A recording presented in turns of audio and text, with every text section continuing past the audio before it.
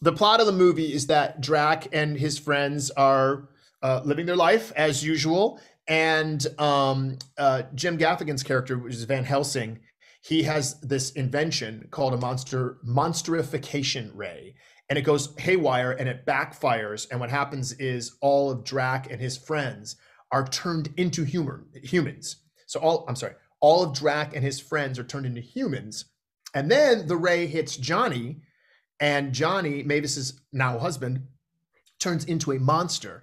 And so now everybody's kind of mixed matched and they don't know what to do. And so they have to figure out how to switch themselves back. And so that's basically the plot of the story. And they don't have much time, because if they don't figure out how to switch themselves back, they'll all stay the way they are.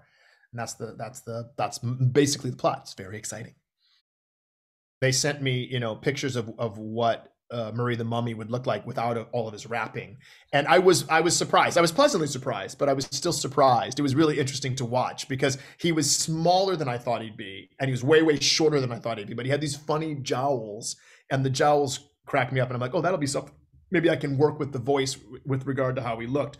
So it was a real surprising thing, and a lot of fun and exciting to go, okay, so what's he going to sound like without the wrapping on him?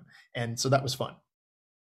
The best thing you can do is really be true to yourself, and then find people who accept you for who you are, the good and the bad, so that they accept you for who you are all the time. And that might be only one other person, but that's better. That's better than putting a lot of energy into pretending to be something that you're not, or trying to fit somebody else's expectations.